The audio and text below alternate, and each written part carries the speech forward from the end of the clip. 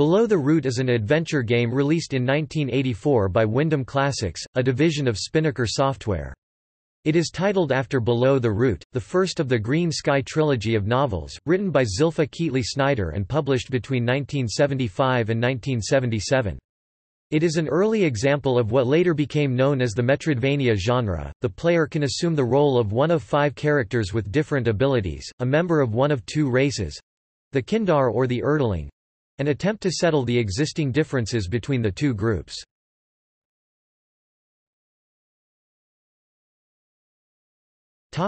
History. The game was based on a series of books by Zilpha Keatley Snyder.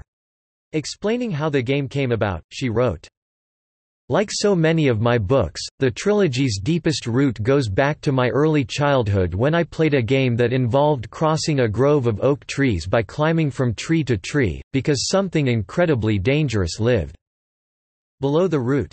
Years later when I was writing The Changeling I recalled the game, and in the course of embellishing it for that story, became intrigued with the idea of returning to the world of Green Sky for a longer stay. The return trip took 3 years and produced 3 more books. Initially published in 1975, 1976, and 1977, the trilogy was later reincarnated as a computer game published by Spinnaker Software of Cambridge, MA. The computer game transpired when I was contacted by a young computer programmer named Dale de Sharoun. After Dale introduced me to the world of computer games, I wrote and charted, Dale programmed, and a young artist named Bill Grotzinger made marvelous graphics for a game that takes off from where the 3rd book of the trilogy ends." The original world of Green Sky first appeared in Snyder's novel The Changeling, where it was a fantasy world conceived by 2 schoolgirls. As such, it featured princes and princesses, wicked queens and familiar fairytale situations. However, many of the details appeared in the later novels. Green Sky as the girls imagined it is a low-gravity planet whose residents live in softly rocking houses built in the branches of enormous trees and glide like blowing leaves between the branches. Nothing was ever killed under the green sky, and the people live on a wide variety of fruits and nuts. They have brightly colored monkeys and songbirds for pets. Their skin is pale green, and their hair is darker green, often blossoming naturally into flowers. Below the ground live creatures of unspeakable evil, which must not be allowed to penetrate into the upper world.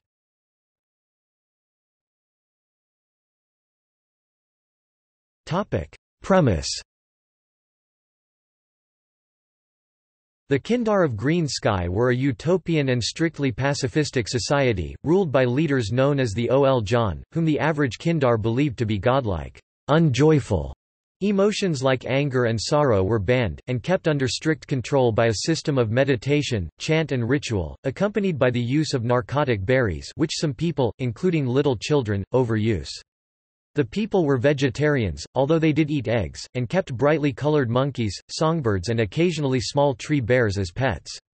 The books establish them as descendants of European Caucasians, orphans who fled Earth due to war.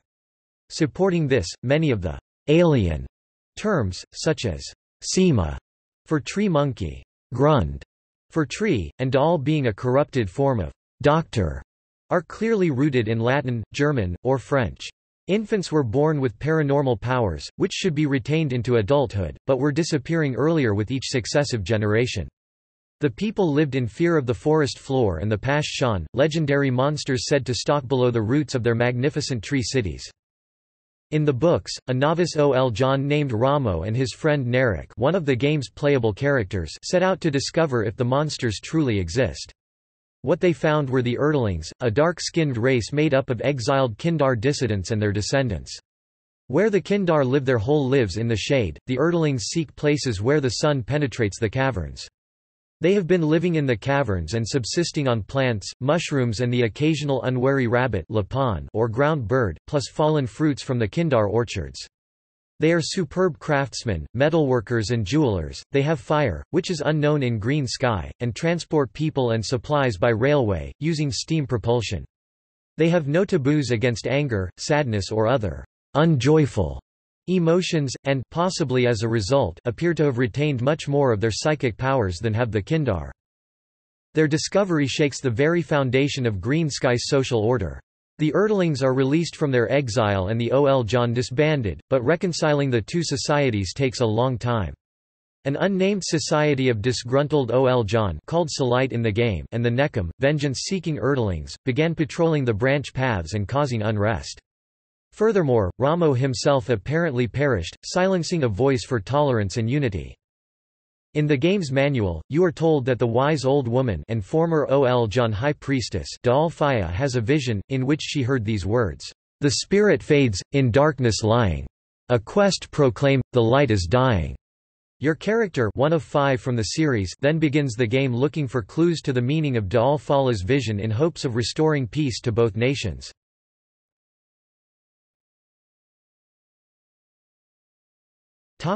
Gameplay features. This game was highly ambitious and had many subtle and clever details woven into its universe. First of all were the social norms of Green Sky. Theft and violence were alien concepts to most of the book's characters. Therefore, one could not, as is common with adventure games, simply walk into a room and pocket an unattended object.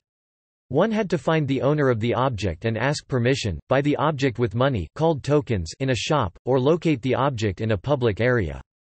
In the books, the Kindar economy was a moneyless quasi-communism. It was the Earthlings who used tokens and were used to being able to buy whatever they could afford. Particularly interesting was the extremely low level of violence in the game. The player could be hurt only by falling, coming into contact with snakes or tree spiders invented for the game, or walking into walls. These incidents merely resulted in a jarring bump sound effect and an animation of the character crouching and rubbing their head, as if recovering from a nasty knock, rather than any gruesome or graphic injury.